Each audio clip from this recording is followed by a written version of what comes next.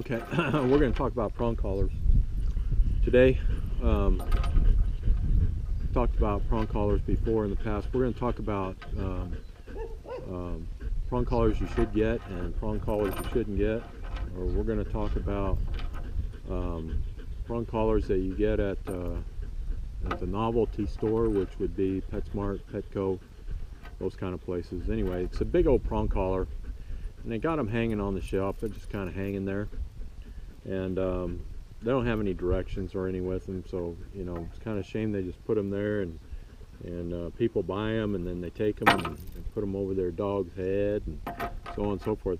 It's really bad, these type of prong collars. For one, these prong collars, the prongs go in the same direction. They follow in the same direction. So if you put this on a dog and you try to correct the dog from one side of the dog, you're going to get one type of correction, and you go to the other side of the dog, you're going to get a completely different type of correction.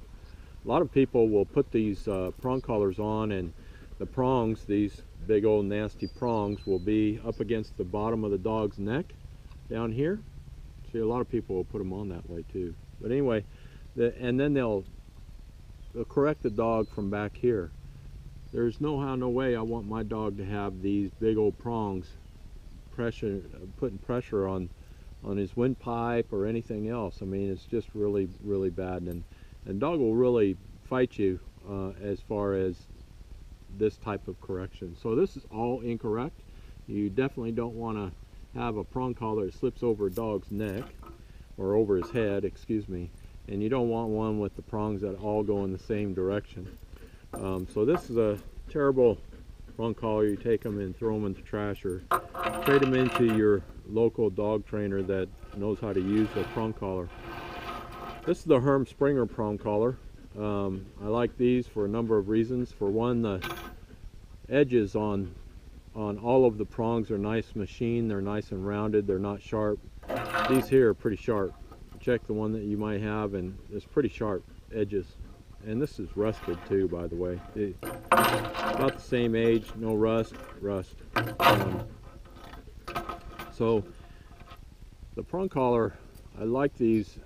When you put it together, it's got a piece in the middle here, and that little piece allows the prongs to be turned in a different direction, which gives you, what happens is you get the same correction no matter what side of the dog you're on. You know, granted, most of the time you're going to be on the dog's left side, or he's going to be on your left side, your dog's right side.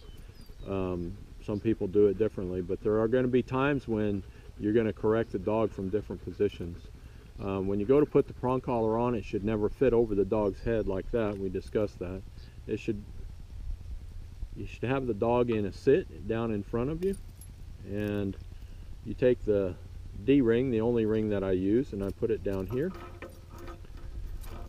Have them in a sit, and you put it on top, and you secure it, and you can see that the prongs are all on top, and they go right behind the dog's ears, and there's the D-ring right there under the dog's right ear. That way, when you correct the dog, it all happens right here on top and nothing down here. And when you control the dog's head, you control the dog. Wherever the dog's head's going to go, the dog is going to go. So a correction is very minute. It's just very little. Just pull it up like that, and there it is. Dog's going to react, right? Yeah, I know you don't like that. So it's a very easy correction. It's not anytime that you have the dog on a prong collar, there's no need for another attachment from the O-ring to another collar. You notice Max only has one collar on. That's the prong collar. Many times Max doesn't have any collar on because he doesn't need one. So I off-leash train Max quite often. He doesn't need any type of collar at all. Other times we refine his work, and we do put a prong collar on him. But for the most part, he doesn't need one. And that should be the ultimate goal, is not having a prong collar on your dog at all. But you should never have the prongs on the underside of part of the dog's neck. You don't want all those digging into, you know, his windpipe and all the important stuff in here. And you never want to use a prong collar when it's tight, meaning the only time that the prong collar or the leash should be tight is when the dog is getting out of line, and then you're going to pop him and bring him back. So it's just a quick pop and it brings the dog back to the position you want him in, and that's it. I mean, so if you have your dog on a walk or any other type of training and the lead is tight, then you're using it improperly.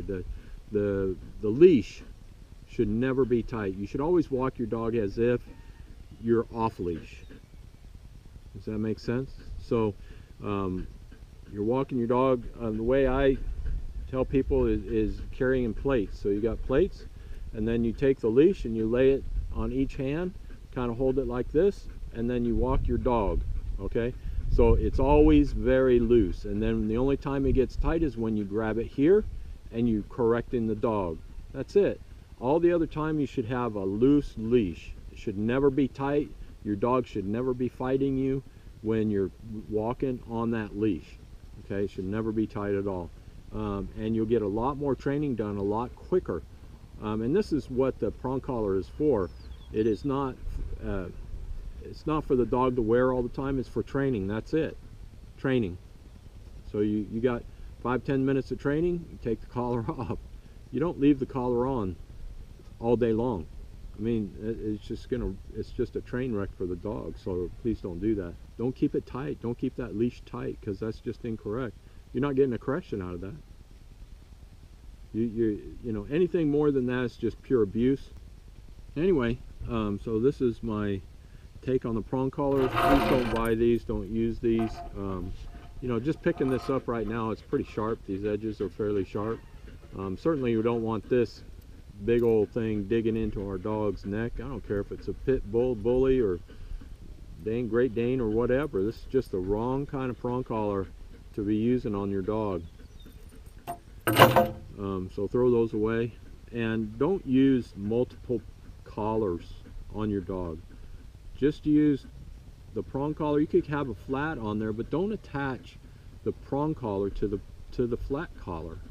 Why would you do that? You don't need to. A lot of people are paranoid that the prong collar is going to come undone. I guarantee you this: you put that prong collar, that Herm Springer prong collar, on correctly, it ain't coming undone. It's not.